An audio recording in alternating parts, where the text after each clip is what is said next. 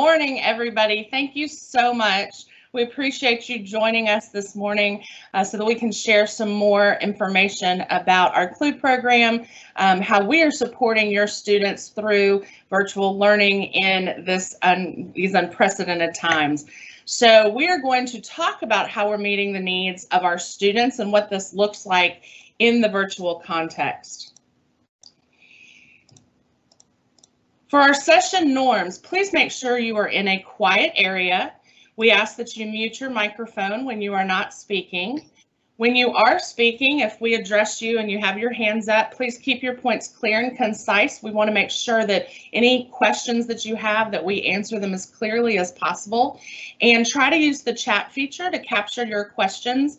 We will be going back and looking at these questions later. Sometimes our parents, we notice a trend in some of the questions you're asking, whether it's on our Facebook page or on Twitter or via email at clue@scsk12.org, and we will put together some FAQs and some answers to share out more broadly. So we welcome questions. We appreciate them. It helps us figure out what we need to address. We also ask that you use the raise hand feature and follow the procedures that Ms. Forbes already covered. Before I jump into the agenda today, one of the things that I like to do when we meet with parents is make sure we are all understanding the words that we typically use when we talk about the CLUE program and gifted services so that we all know what we're talking about, right? So we have that normed understanding. So gifted in the state of Tennessee means that your child has been tested and has an IQ over 123 and has qualified for that gifted IEP. When a child isn't under the IEP and we serve them, they're talented, we provide enrichment for that child, but they're not technically gifted till they have the IEP.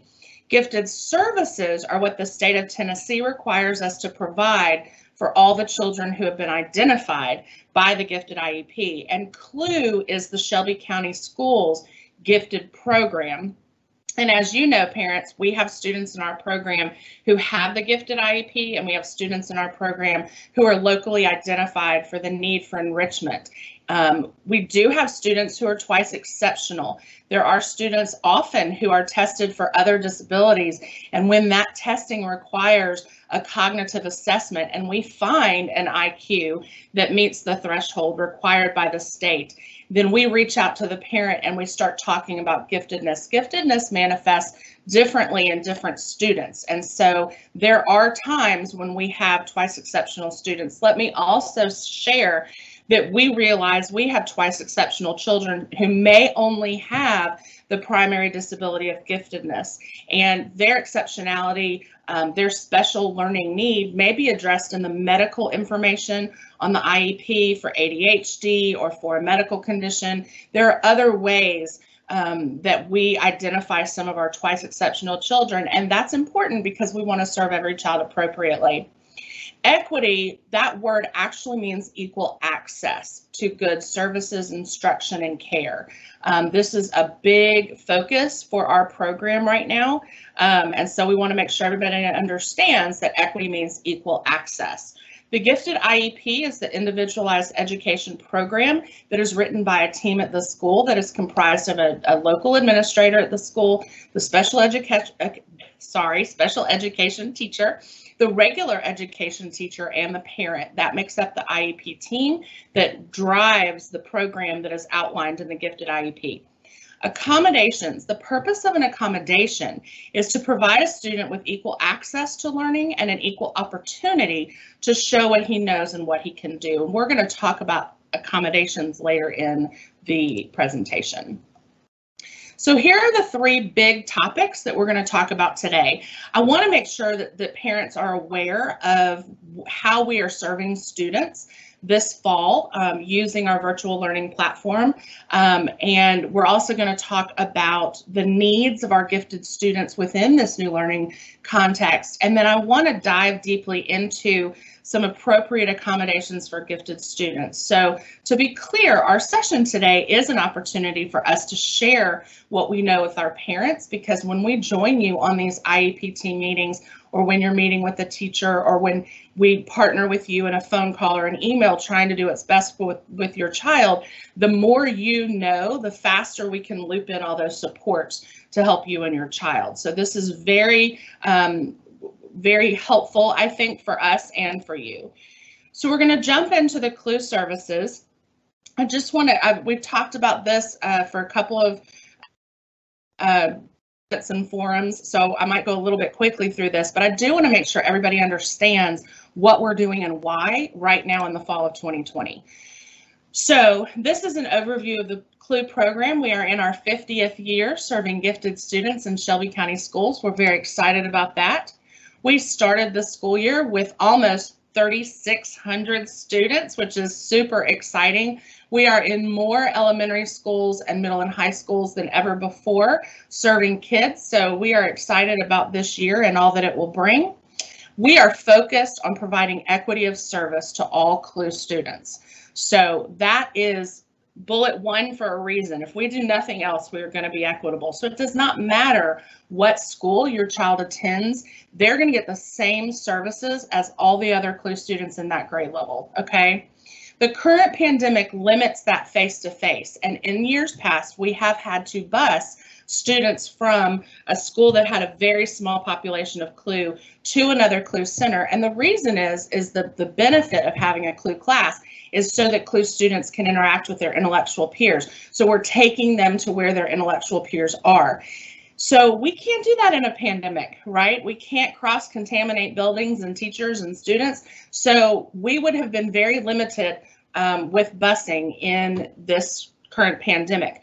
But luckily, our solution is to use Microsoft Teams, and we have created classes that are multi-grade and also multi-school location so that students interact with their peers. That is a huge advantage to them, to be put into a group where they can connect with someone and can keep them motivated to excel and to, you know, keep going with their academics. So we're excited about that. We also realize that gifted services must be age appropriate and relevant.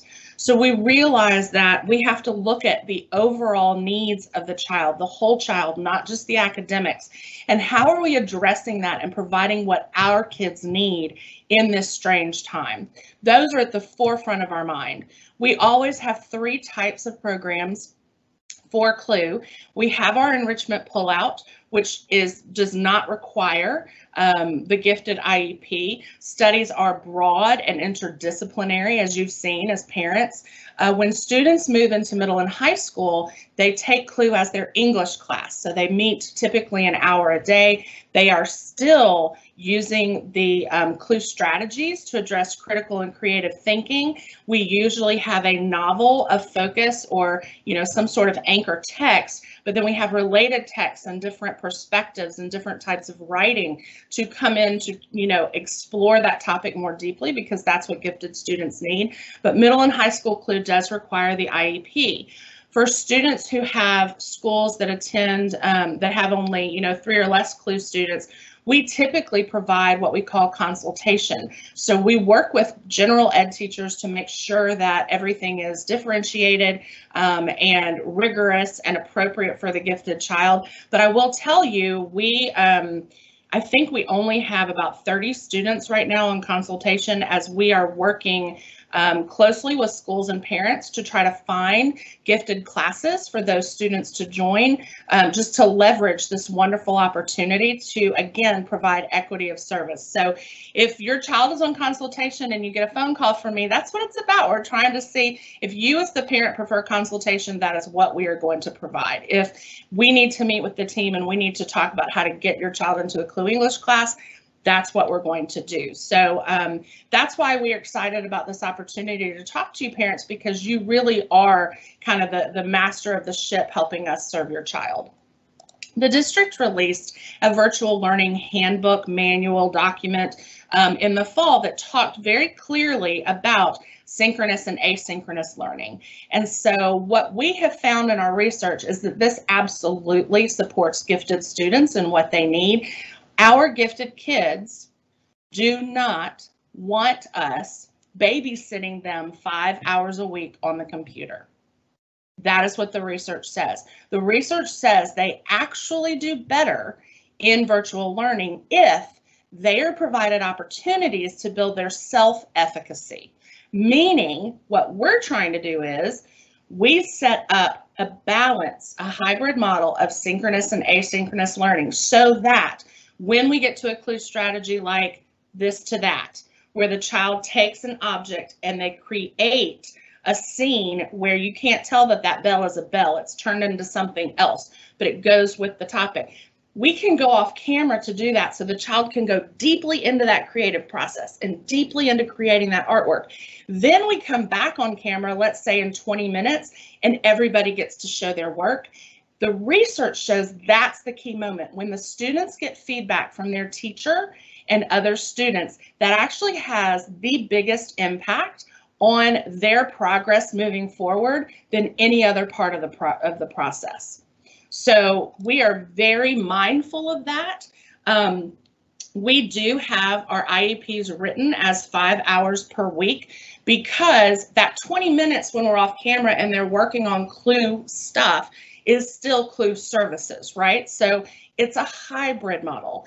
And again, this provides equity because everybody in the district is getting the same thing. We are still working on our differentiated curriculum. We use our visible thinking routines. We use our clue strategies. We are building those creative and critical thinking skills because that is what A, empowers our students to grow, and B, inspires them to keep going in all of their classes, not just clue. Okay, so again, we have this hybrid. The minimum is 3 hours. It depends on your teacher.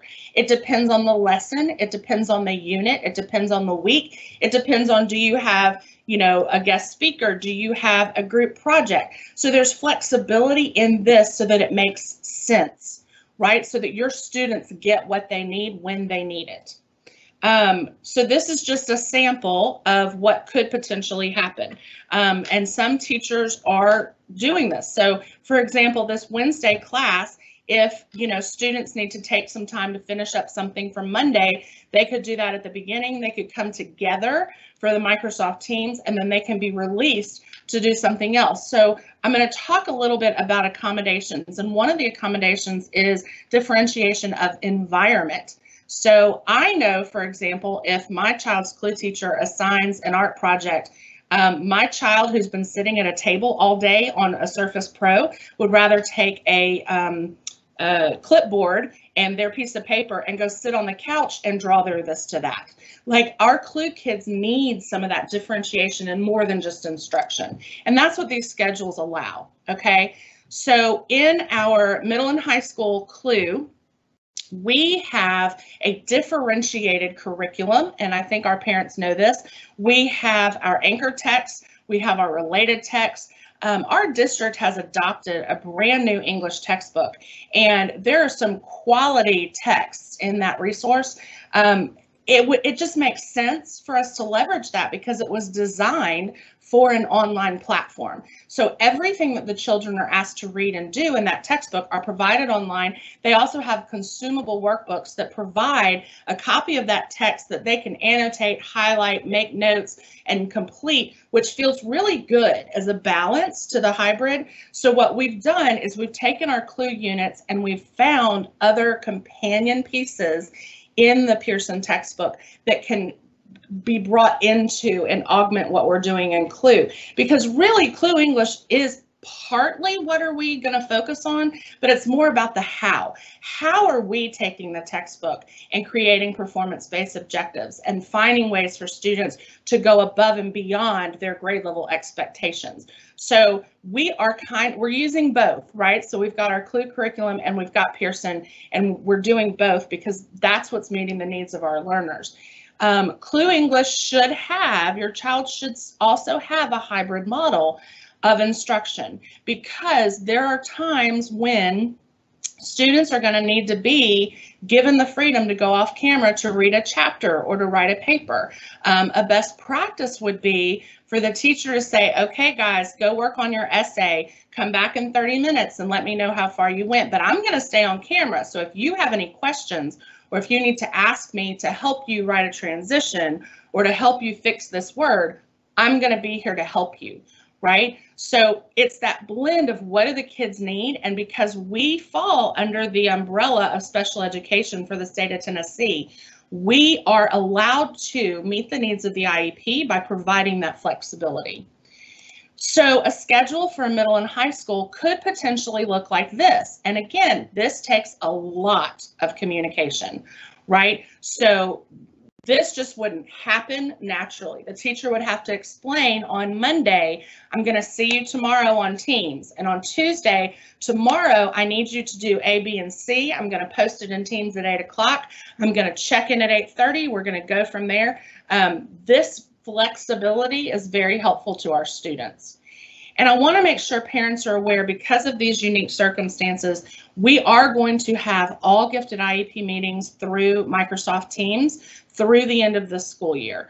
Even if students go back into the building, the schools want to minimize exposure, of course, and so we don't need a bunch of adults in and out of the building throughout the school day. And it's also a lot more efficient for teachers who are completing paperwork, for parents who are working full-time jobs, for us to just jump on for the IEP meeting. And then your CLUE teacher can walk you through how any paperwork would be completed in this environment. It's actually not difficult. We have a streamlined approach. But what I want to make sure you're aware of as a parent is that as part of the IEP team, you are allowed and encouraged to request an IEP meeting whenever you feel the need. That is something that we really value as a piece of support for our students, especially during this pandemic. We make all these plans and we have these great strategies, and we have these, great devices that are at home. That plays out differently in everybody's living room right now, right? And so we want to help you help your child as best we can. So please don't ever apologize if you feel the need for an IEP meeting, if you feel the need to update your IEP team on your child's progress and what they need. All you need to do is reach out to the CLUE teacher and request a meeting. We're happy to do it at any time. So before I jump into section 2, are there any questions that we might need to address in the chat, or any questions about services before we move forward?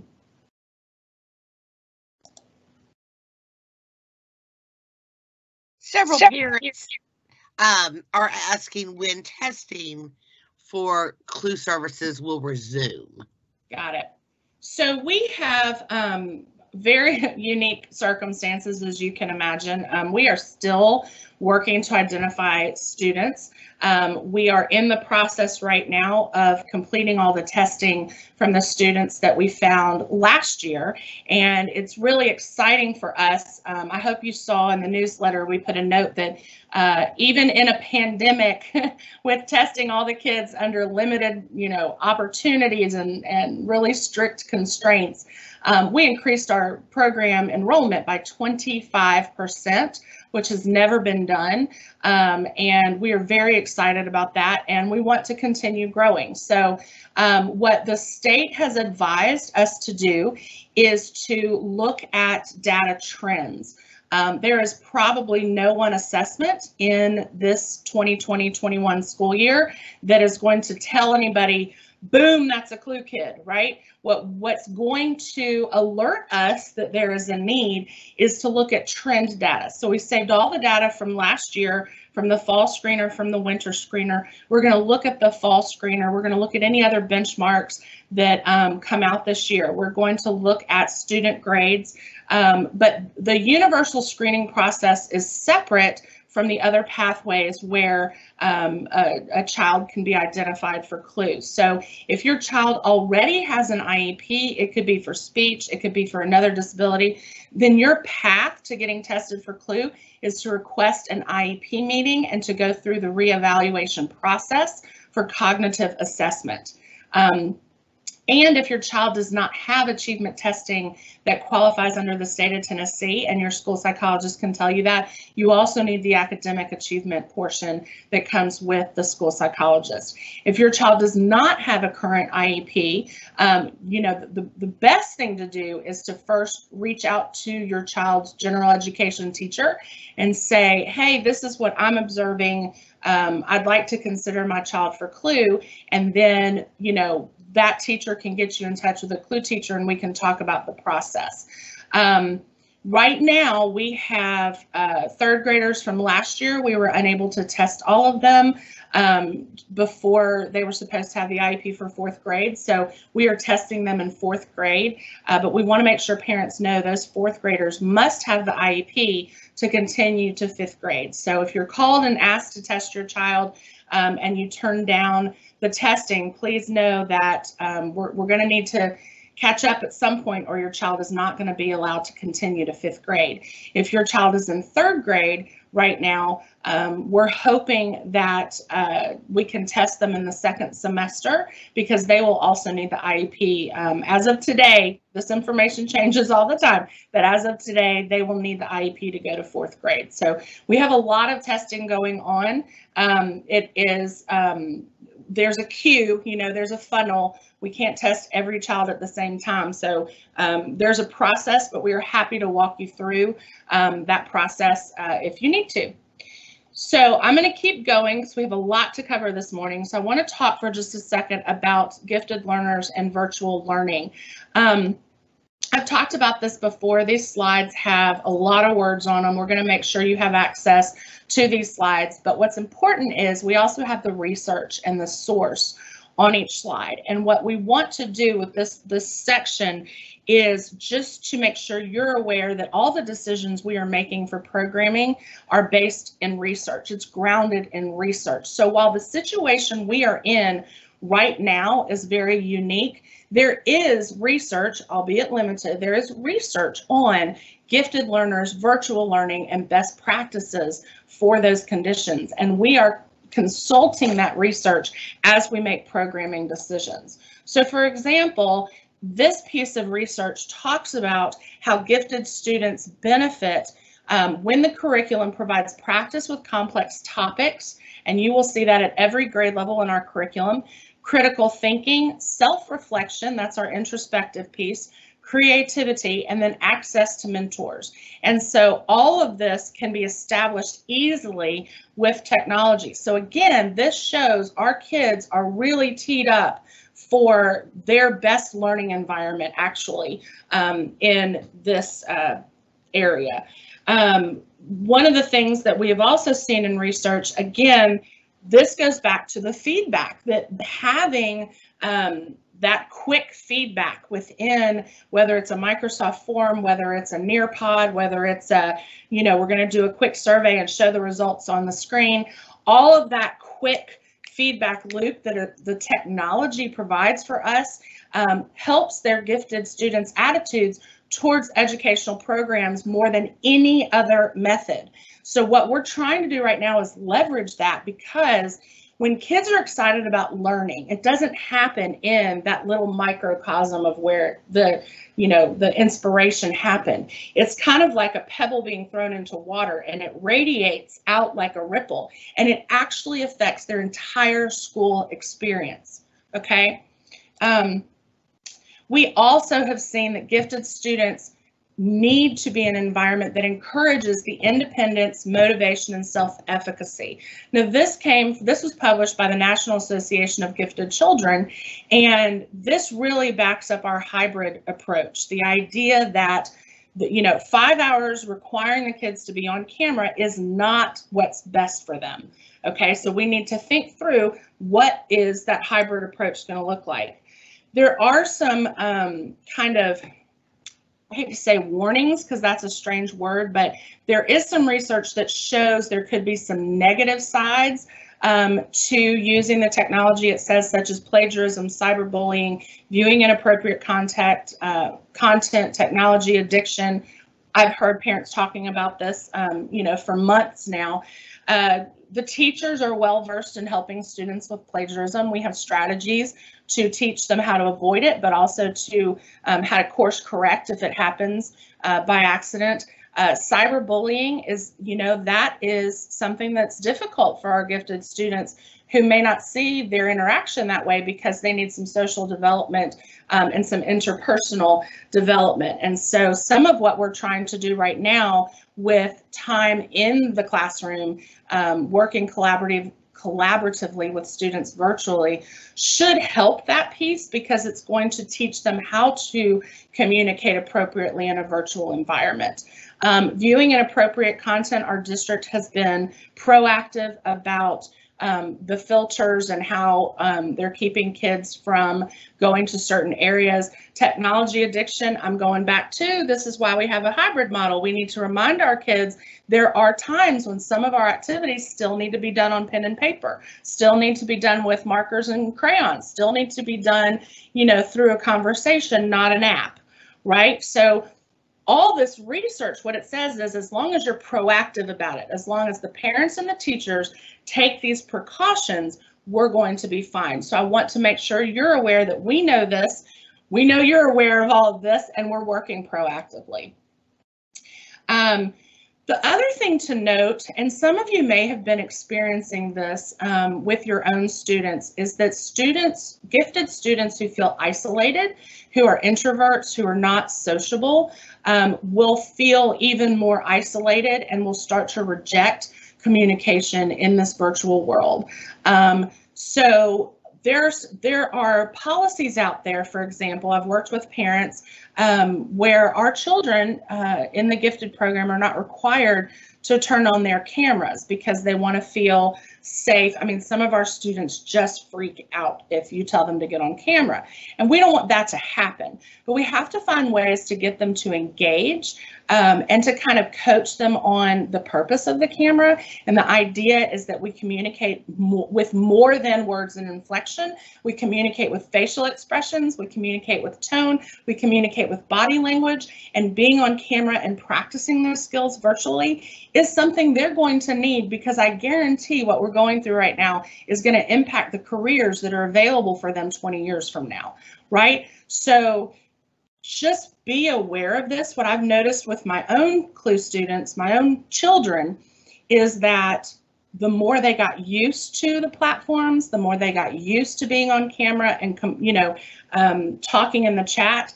Now they want to talk all the time on camera. Now they love the feedback they're getting from chatting and talking on the camera.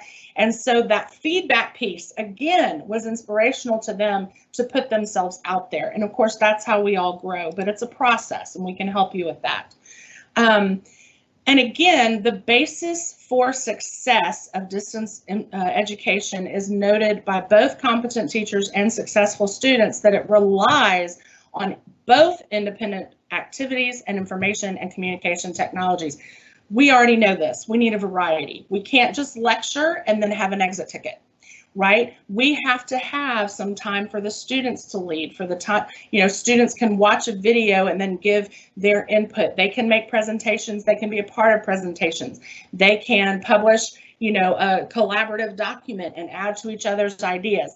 It's that combination of switching things up every now and then that is going to be the basis for success. And I feel like we have that in the CLUE program just by virtue of the fact that we are still using our CLUE strategies, even in virtual learning. We are still addressing, the different types of visual thinking and, all of those best practices, so that the lessons don't feel like they're a repeat every time the kids come to CLUE. We're always adding layers upon layers. So that is what's going to help our kids be successful, not only in CLUE, but in other classes as well. So I'm going to take another pause and I'm going to check on the questions that we have here. And I'm looking through.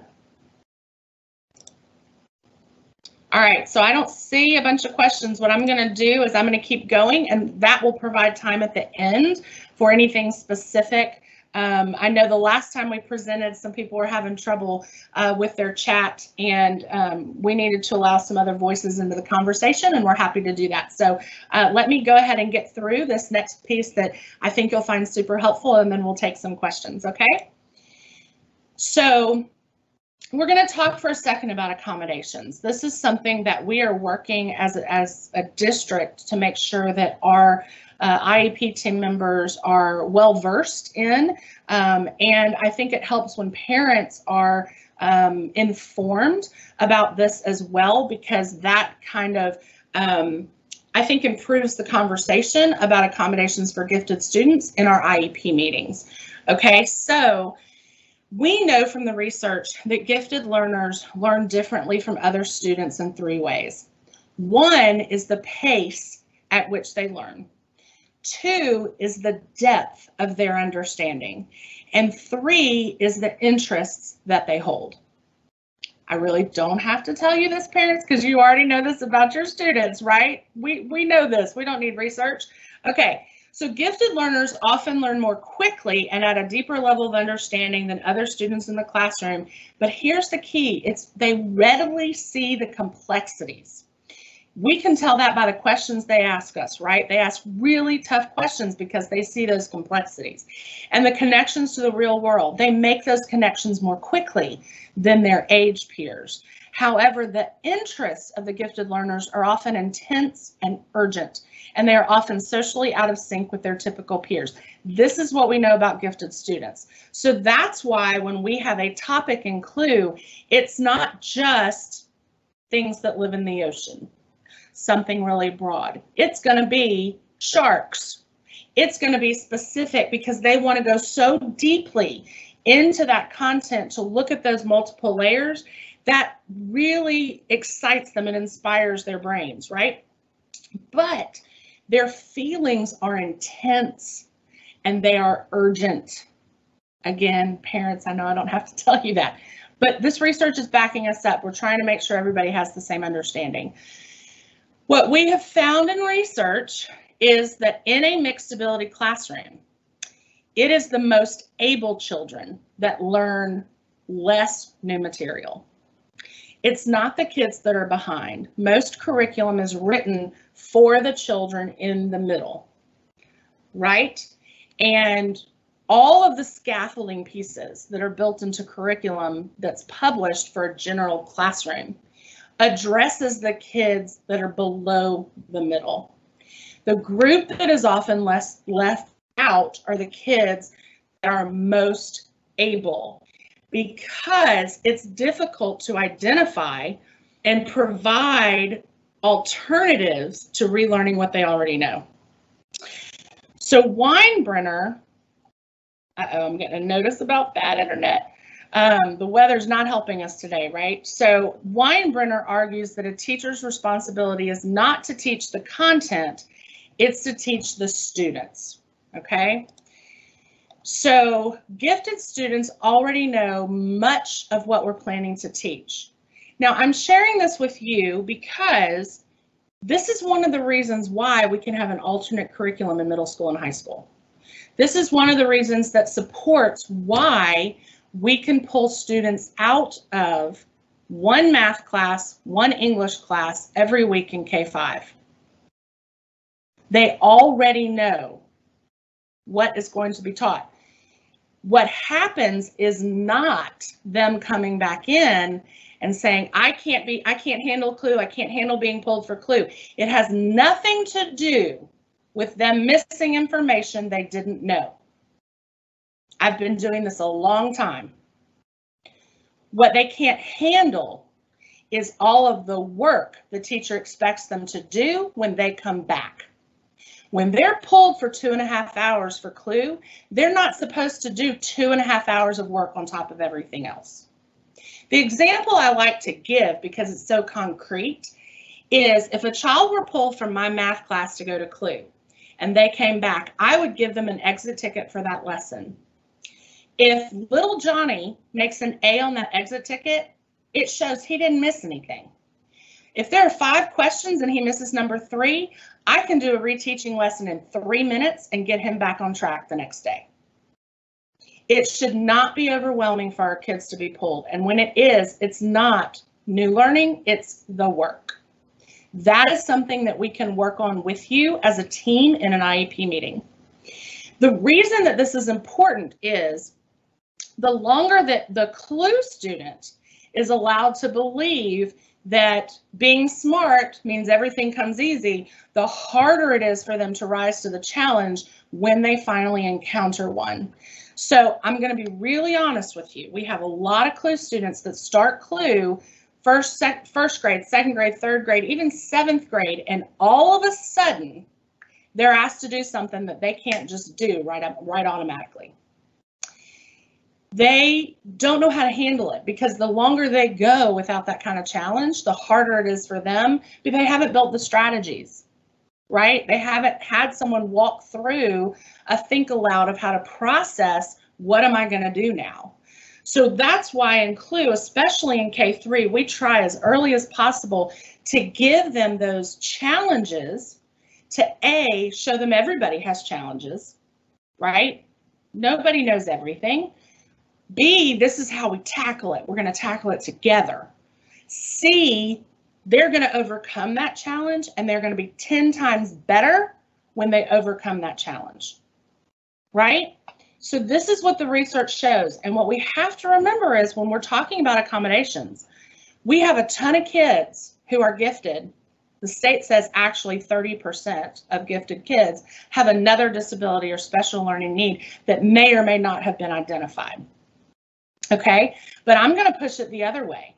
We have some students in different groups who are identified as having a different disability because no one has thought, hey, they might just be gifted. Because some of these characteristics manifest similarly, right? And if you're told a hammer is a hammer, why would you say it's something else? So there are 4 different types of accommodations when you think about how to support any child with an IEP. We have variations in time, variation of input, variation of output, variation of size. This is according to the state of Tennessee. These are the 4 categories.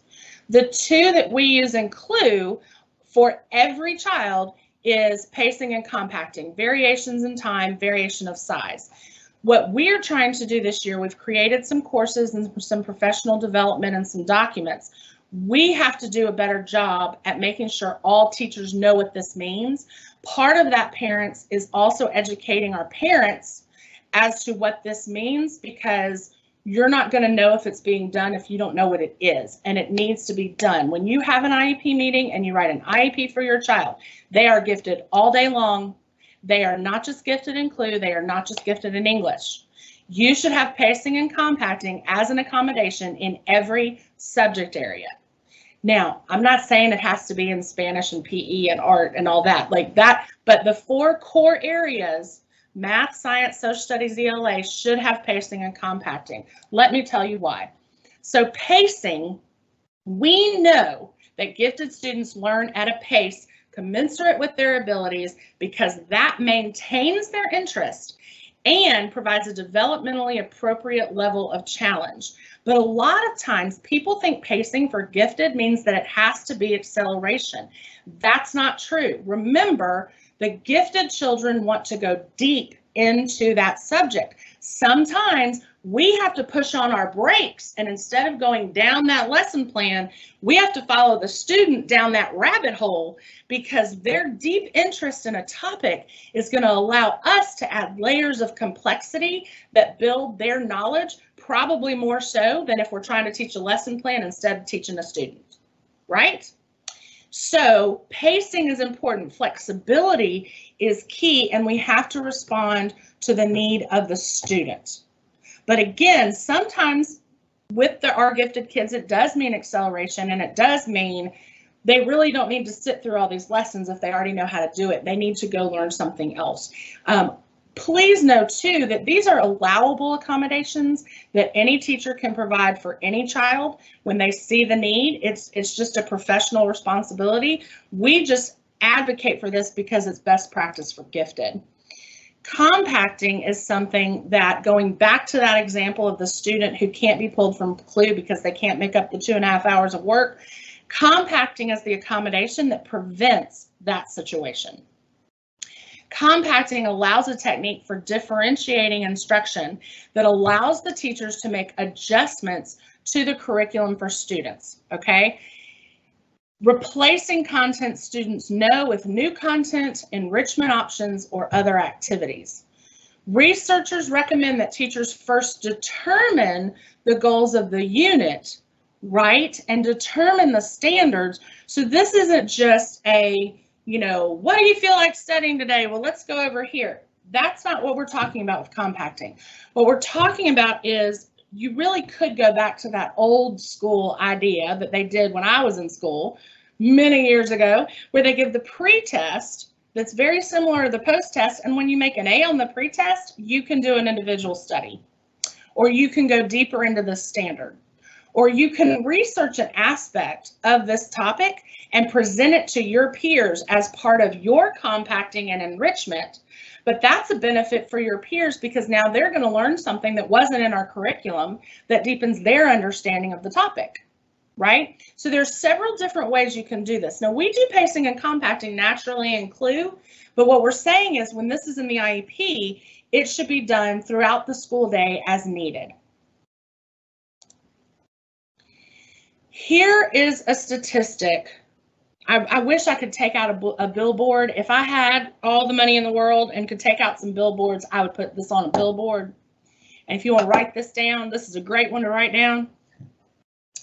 And I cited it at the bottom, okay? So elementary teachers can eliminate, meaning don't teach it, move on, scrap it all together, 24% to 70% of high ability students' curriculum by compacting without any negative effect on test scores or performance.